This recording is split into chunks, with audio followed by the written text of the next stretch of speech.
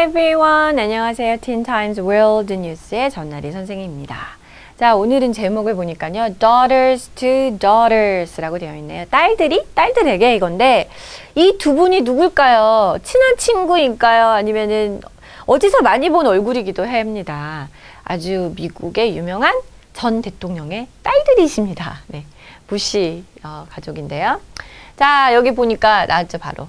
The daughters of former U.S. President George W. Bush recently wrote a letter to their counterparts with former President Barack Obama, giving them advice on life after the White House. 네, 자, 미국의 전 대통령이 되겠죠. 전 대통령이 조지 W. 부시 대통령의 딸들이 되겠습니다. 쌍둥이 딸이 있었죠. 이 딸들이 최근에 편지를 썼대요. 누구에게 썼냐면 their counterparts. 우리 counterpart라는 거는 내가 뭐 예를 들면은 여기에 뭐가 있으면 A가 있으면 여기에 대응이 되는, 짝이 되는 반대편의 것을 얘기합니다. 예를 들면 남자의 반대 counterpart는 여자, 그죠? 뭐 소년의 counterpart는 소녀, 이런 식으로 얘기할 수가 있겠죠.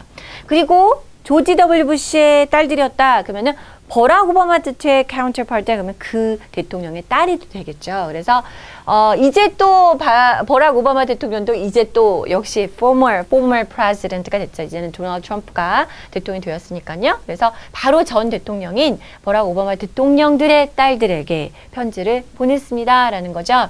자, 여기서 them은 누구일까요? 자, 버락 오바마 대통령의 딸들이 되겠죠. 이 counterparts가 되겠죠. 이들에게 충고를 조언을 해주는 것이죠. 그래서 on life after the White House.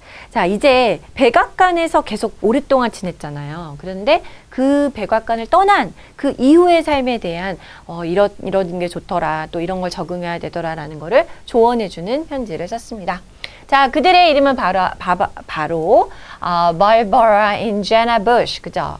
바바라와 제나 부시가 되겠습니다. Described Sasha and Malia Obama as impressive young women with grace and ease. 이렇게 표현을 했습니다. 자, 바바라하고 제나 부시 이 두 딸들이요. 이제 역시 딸이죠. 여기도 둘이, 여기 쌍둥이는 아니지만 세샤하고 말리아 오바마 이 양들, 이 두 소녀들에게 이들을 갖다가 묘사를 했어요. 너네는 정말 너무나 impressive한, 사람에게 감명을 주고 그런 영향을 주는 아주 어린 숙녀들이다. 우아하고 또 너무나 어떤 이거를 쉽게 편안하게 하는. In 8 years, you have done so much. 8년 동안 너는 정말 많은 걸 해냈고 seen so much, have seen so much가 되겠죠. 많은 걸 보고 경험했겠지라는 거죠. The letter carried by Time magazine said. 자, 타임 그 잡지에 실린 이 편지의 내용에서 이제 우리가 이거를 따온 것이죠. And through it all, you had each other. 그리고 그 모든 시간 동안 대통령의 딸들로서 겪으면서 이제 두 사람이 백악관에서도 학교에서 시간을 보냈을 텐데 서로가 서로에게 있었잖아. 그러니까 언니가 있고 동생이 있고 이런 게 just like we did. 바로 우리처럼 우리도 이렇게 둘이 있기 때문에 의지가 되고 했던 것처럼. The Bush twins.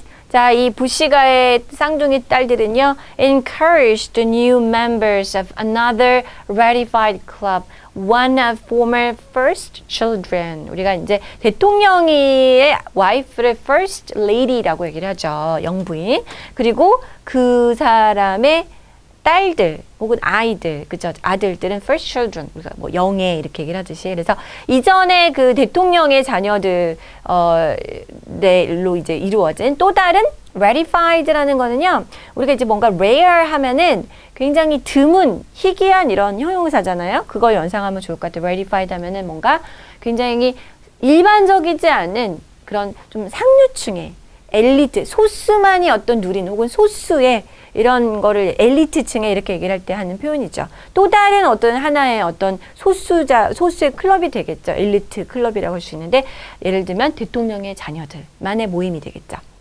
그래서 이거에 이제 새 멤버가 된 거죠. 왜냐면 이제 더 이상 대통령이 not anymore 아니기 때문이죠.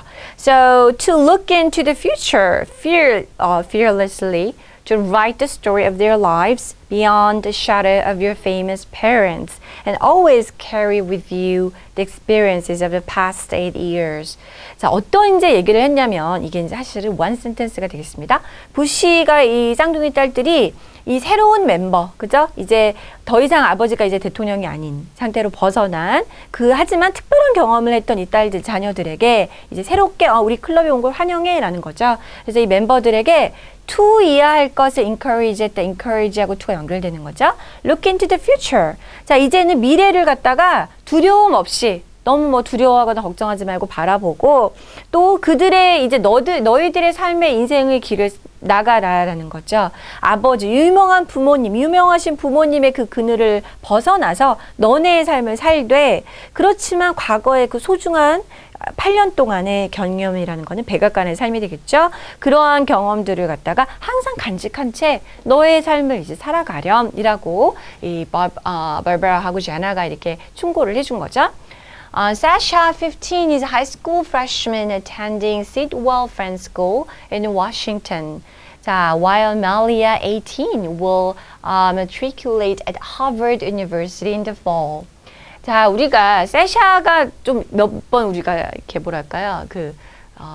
등장했던 것 같아요. 근데 사샤는 지금 워싱턴에 있는 시드웰 프렌드 스쿨에 이제 다니고 있는데 고등학교 1학년이 되겠습니다. 우리가 미국에선 고등학교 4학년처럼 이제 프레시맨 이렇게 이제 올라가는 그런 상황이죠. 그래서 고등학생이고 언론에서도 많이 나왔지만 이제 말리아가 되겠죠.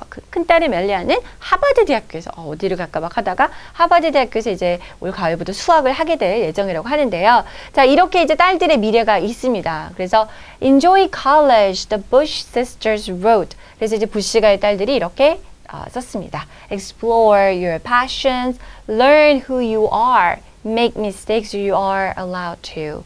자, 이것도 어떻게 보면 참 의미 있는 충고를 할 수 있겠는데요. 너의 열정을 그렇게 너가 한번 탐색해보고, 그죠? 너 자신이 누구인지를 알아가고, 실수해도 좋다. 그래도 된다라는 얘기들도 써두었습니다. The letter ended with the Bush sisters telling Sasha and Malia to embrace the future head on.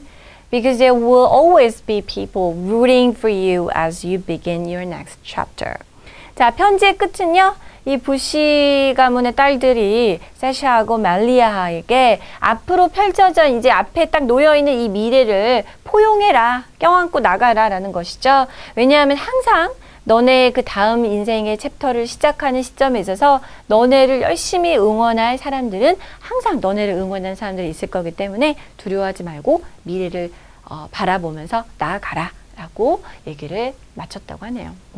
굉장히 부시 그 딸들, 더블 부시의 대통령 딸들이 정말 되게 아주 지혜로운 충고를 해준 것 같네요.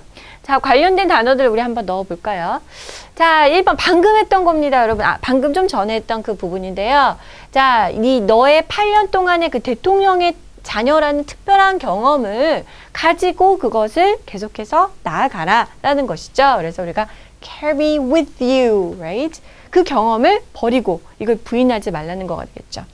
자, 사샤가 고등학생이었는데요. 고등학교 1학년도 영어로는요. 특히 미국 학제에서는 high school freshman이라고 얘기를 하죠. 자, 이 워싱턴에서 그래서 이 DC를 떠나지 못하는 이유 중에 하나라고 우리가 전에도 한번 뉴스에서 봤었죠. 자, the letter ended with the Bush sisters telling Sasha and Malia to embrace the future. 그죠? 약간의 그런 어떤 묘사적인 그런 표현이라고 할 수가 있는데 원래 embrace는 이렇게 껴안다, 안아주다, 포용해주는 거, 어떤 걸 내가 이렇게 뭔가 받아준다라는 그런 의미가 되겠죠? The last one is number 4. And through it all, you had each other.